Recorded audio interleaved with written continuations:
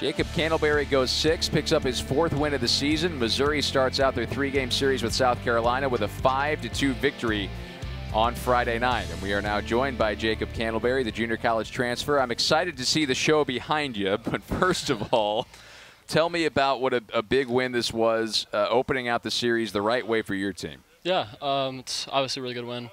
We needed to bounce back after this past week against Georgia, just get back on the right track. And I know we still got a lot of good pitching left. Didn't use very many guys tonight.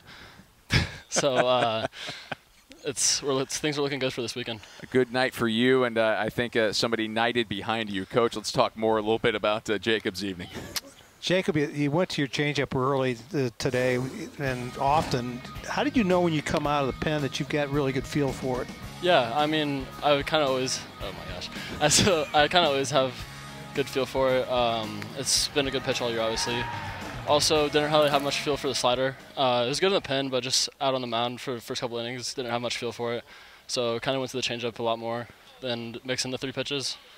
And the fastball can was good as well, so I was able to work with the changeup a lot.